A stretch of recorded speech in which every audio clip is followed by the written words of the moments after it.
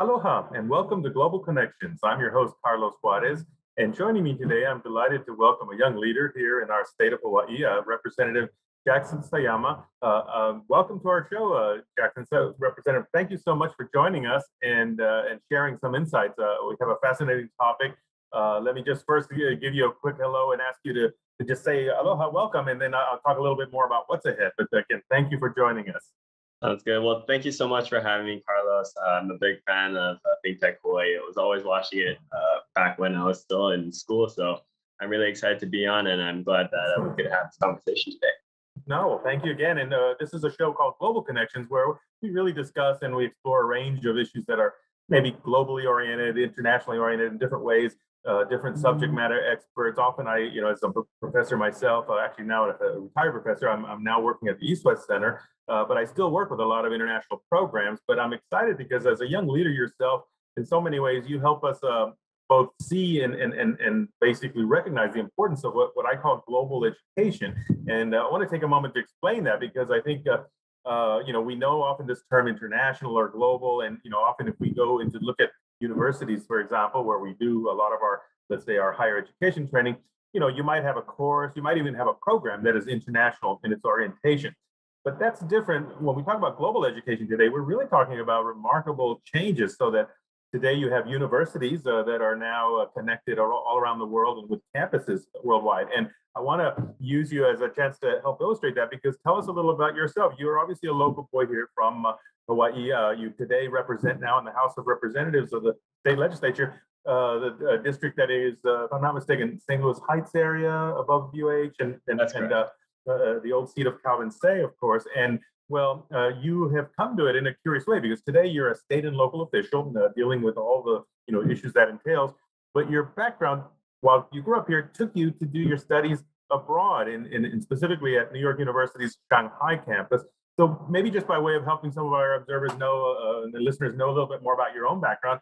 You're a young legislator, but you've got this fascinating story, having grown up here, having gone to school here, but finishing high school, unlike so many others that maybe go to the mainland or stay here in Hawaii.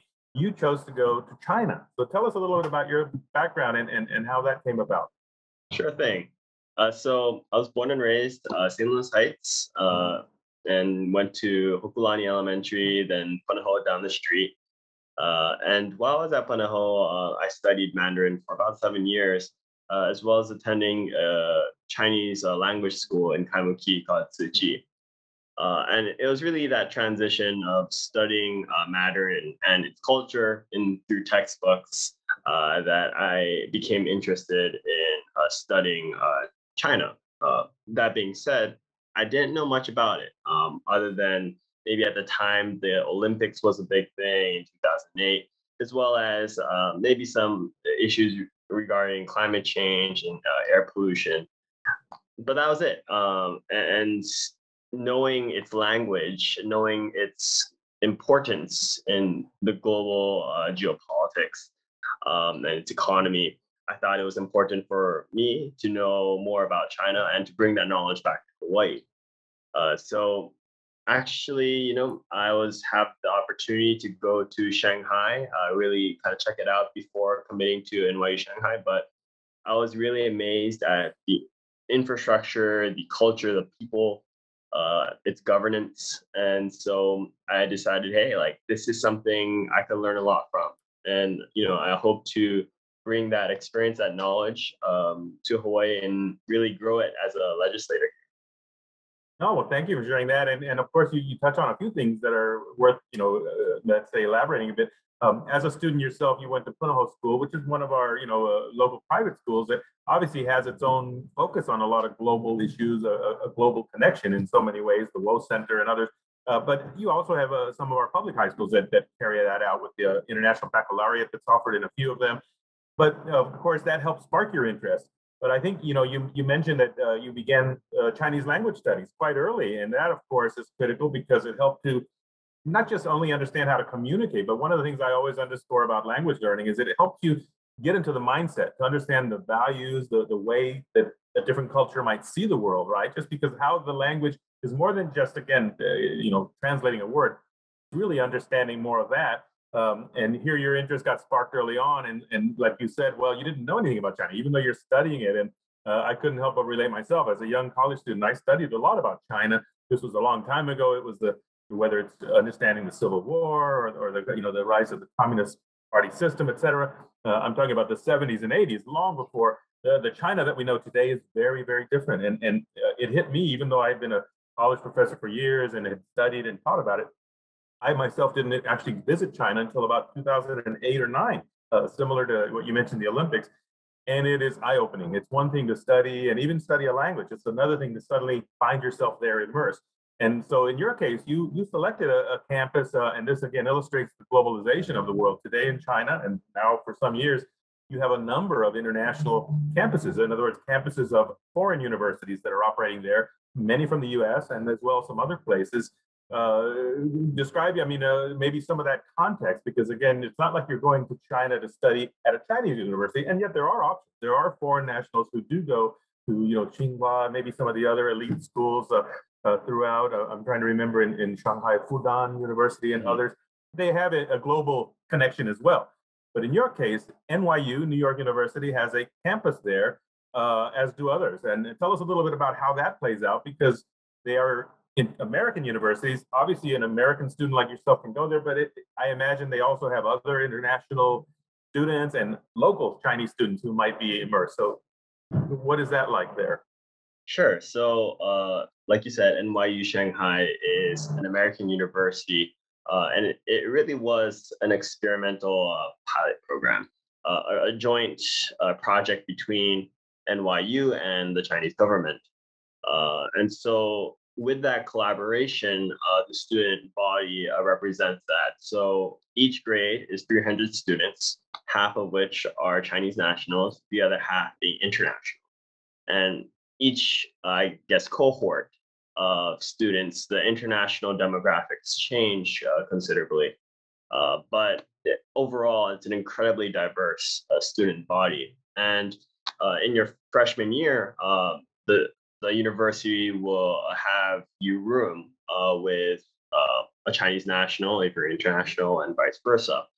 This way, it's not so much of a culture shock to international students transitioning to life in Shanghai. So having that roommate really helps international students who are not familiar with the culture, the language, get used to life there in the city as well as the school. And often I get asked, oh, okay, so are the classes taught in Chinese? And it's no, unless you're in a Chinese class, of course. Most, if not all, classes are taught in English, and the curriculum is something very similar to other American universities. In access to information, for example, same access we get if I were to be in New York City, NYU. Of course, that's limited to the campus. If we were to go off campus, you would have to use a VPN of sorts. But you still have access to that information you need for your studies or otherwise. Yeah, no, it's fascinating. And what you describe in many ways also, you are also describing aspects of what we might call experiential learning. So it's not just going and taking a class. Your experience there, connecting with a local Chinese roommate, and for that same roommate, him having a foreign national that comes and he learns about your culture, your state, your background. That is also a key part of it. And one of the things that we know from a lot of experience of studying abroad, it's often common that students will tend to congregate and sort of stay together with their own. And that's understandable if you're in a foreign land, but often it takes away from your ability to fully immerse in the culture. If you go to study in Paris and you're only hanging out with all the American students or whatever it might be. So I'm pleased to learn of that. And I think that comes from experience, understanding both also your own, let's say, assimilation or ability to function there, because it's a different society. It's complex, different rules and norms. Having that roommate kind of gives you sort of a nice helping hand, right? And one of the other maybe challenges, because on one hand you described you're an NYU student, you've got the same access and tools, and yet you're living in a different society, and China, for whatever we might describe it, is not the same open society that we know in the U.S. and maybe other Western cultures. There's more, let's say, political control, more dissent is more frowned upon. So are there challenges there? Moreover, as you well know, in recent years, we've seen dramatic protests in neighboring Hong Kong over challenges there for political autonomy. And of course, China with a history of suppressing dissent.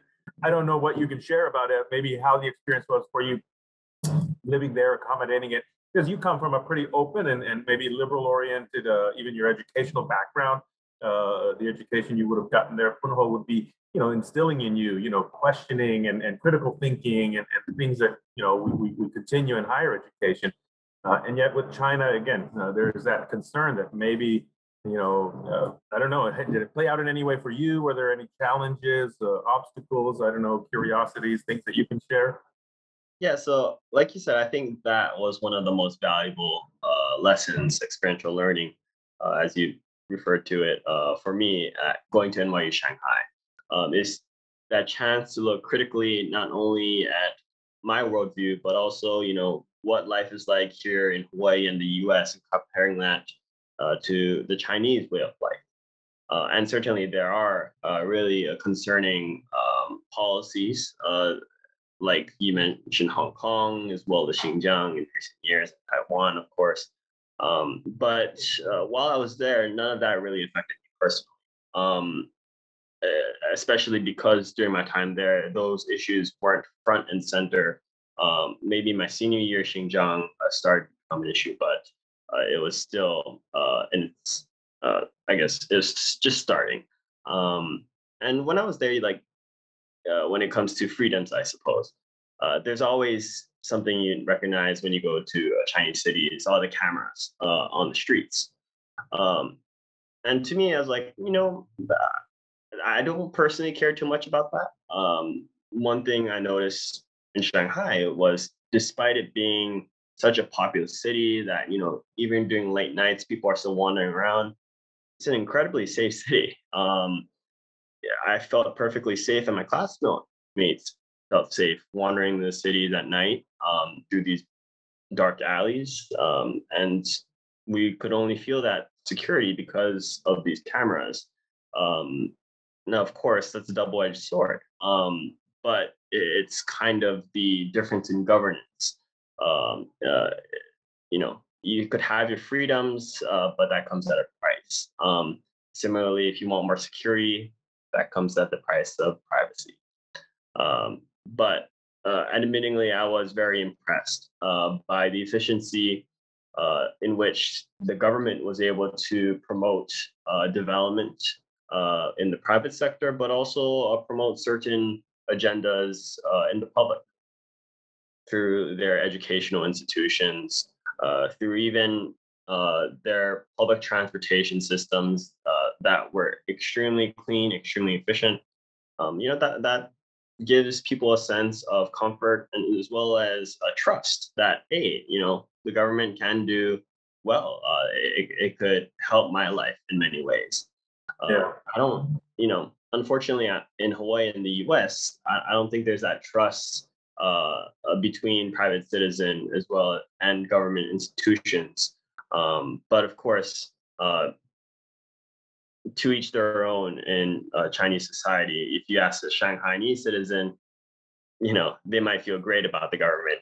Ask someone else, say from Hong Kong or Xinjiang, you'll get a very different answer.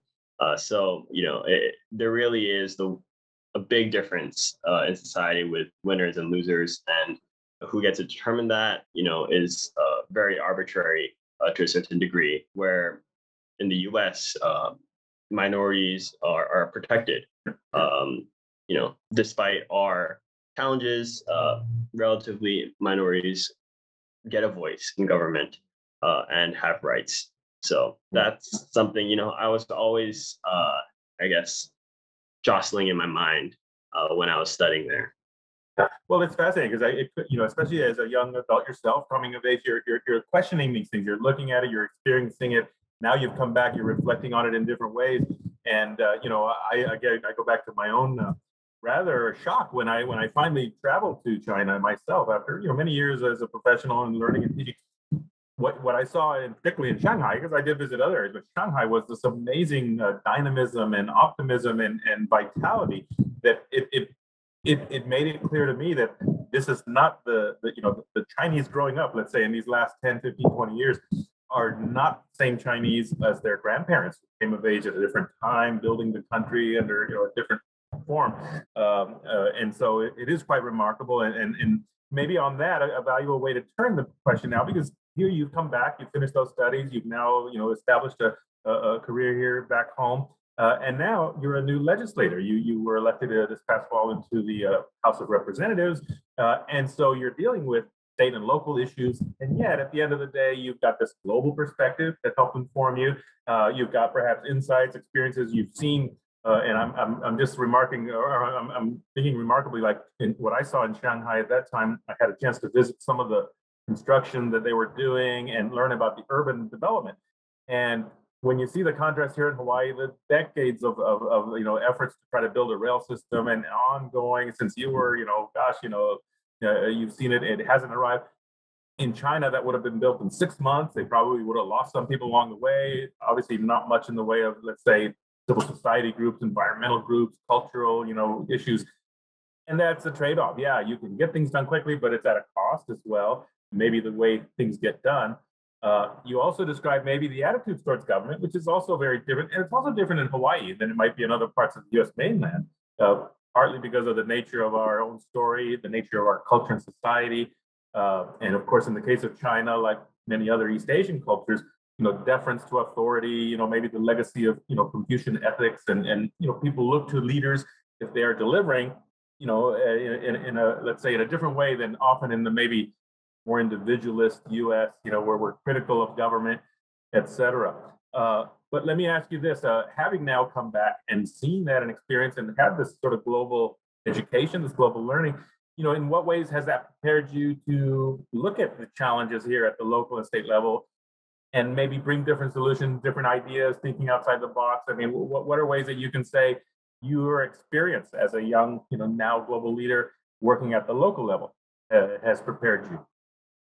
Well, it certainly gives a context to how or where Hawaii is operating in the world. Like you compare, Honolulu to Shanghai, both, I guess, technically cities, but yeah, vastly different worlds. And it's it has its advantages, like you mentioned. For example, the Chinese culture, people are much more receptive to new technologies and new systems. For example, in the 3 years I was living in Shanghai, we started with paper currency. People were still using that in my freshman year. My senior year, no one was using paper currency, much less card. It was all electronic currency through WeChat, and it was an incredibly efficient system. Uh, I know there are some initiatives trying to launch those same programs here in the U.S. and Hawaii, but it's difficult for people to accept that kind of change, even if that change makes life more convenient. So understanding people and how their culture affects their perception of certain technologies, certain systems. I think that's incredibly useful, especially as my role as a legislator. Maybe some things can be pushed now, but maybe others cannot be. Maybe they're too radical. Perhaps they need to be introduced at a more slower pace. So I think there's that. But also, the world is no longer independent. Like this whole pandemic, one area of the world could completely affect the rest. And so it's important to have understanding, to have empathy also of the rest of the world. It's like, yes, I'm a Hawaii legislator, but I also need to care about other areas of the world because that affects us, our life here in Hawaii. And if we don't pay attention to that, then we're living in a false sense of bubble. And we can't legislate, we can't lead in the best way we can if we continue to isolate ourselves from the rest of the world. Yeah, no, you put it very well. And what you describe it as this, maybe this world that's coming together, the interdependence really of, let's say, the pandemic. It may happen far away. It may have begun in a laboratory in Wuhan, China, but at the end of the day, the world, the whole planet is affected. But that can be said of so many other things, about trade and commerce, about conflicts that get sort of globalized because of the many interests and so on. And one other thought I had is that you are yourself part of a generation of young Americans that is now, let's say, more globally oriented and connected in your own way. And likewise, a country like China today has a growing number of young professionals, people who are more connected to the world, certainly than their parents and grandparents, and that are there's even in the curious paradox, China, this communist party rule is also a very aggressive form of state-led capitalism. The government helps to stimulate and support, and in some ways give tremendous advantage to certain large enterprises all over the world. And interestingly, here in Hawaii, we know from our tourism that Japanese are obviously very critical, and increasing numbers maybe from China and Korea, but never at the level of what we traditionally had. I'm speaking pre-pandemic, but that's changing as well. And again, today, this new generation of young Chinese, and I wonder, because I've seen it in my own lifetime, for some 30 years, I've been an educator, and I can tell you that the wave of Chinese, whether they are government officials or business leaders or just young professionals, they are much more savvy today and much more aware of the world in ways that, let's say, 20, 30 years ago, they were not. And from your vision and maybe what you saw there, and maybe the young Chinese that you have been able to connect with, how do you see them? Do they, in one hand, they are still part of that, let's say, Chinese culture, and yet they are increasingly well connected and very savvy at working across borders. And anything you can share just as a reflection about that. I mean, again, the new generation of young Chinese who are, in some ways, like you've done yourself, connecting to the world.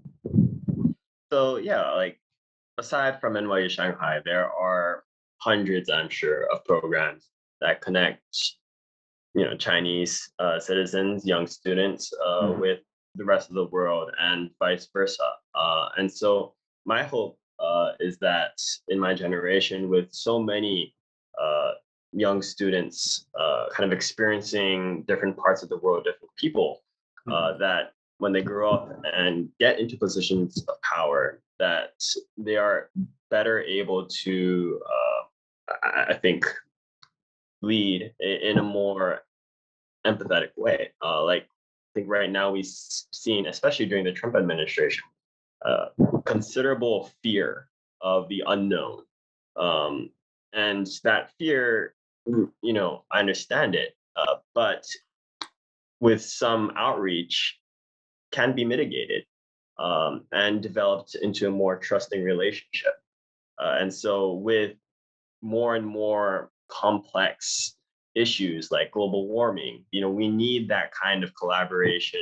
We need that kind of cooperation between different nations, between different people. And so I'm hoping that my generation can provide that kind of leadership. Oh, thank you for sharing that. And in so many ways, it requires a level of what I would call citizen diplomacy, not just the traditional government to government, and even the maybe business interests that are very strong, but even people to people. And just as you've done as a young student traveling there, you've now developed some friendships that are going to be lifelong lasting, and in 10, 20 years, people that you're going to be able to turn to who you knew from back then. And let me ask you as a final question, because you are now as a legislator here in Hawaii, you are in a very valuable way able to, how should I say, help foster those connections and links in different ways. In other words, Hawaii, and maybe I ask you more question, how do you see Hawaii in its future role? Because we are remote and isolated, and yet we are also a bridge. We are also a clear connection for the U.S. mainland and the country as a whole to Asia. We're a window. We've got expertise and experience here, but also beyond that. I mean, where does Hawaii fit in your mind? And maybe reflecting even on as a student there, people were probably intrigued. Oh, you're from Hawaii. That creates a certain image that's different from saying that you're from Los Angeles or from Atlanta. So where do you see Hawaii and its role, and anything you can share about that? Sure. So after Obama, I guess, pivot to the Pacific, I think Hawaii has an extremely unique role in diplomacy amongst the Pacific powers. And so I like to call it the Geneva of the Pacific.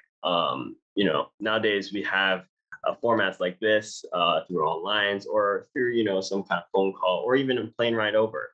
Uh, I don't want Hawaii just to become a flyover state. I want people to be able to come here to discuss the issues that we need to cooperate through.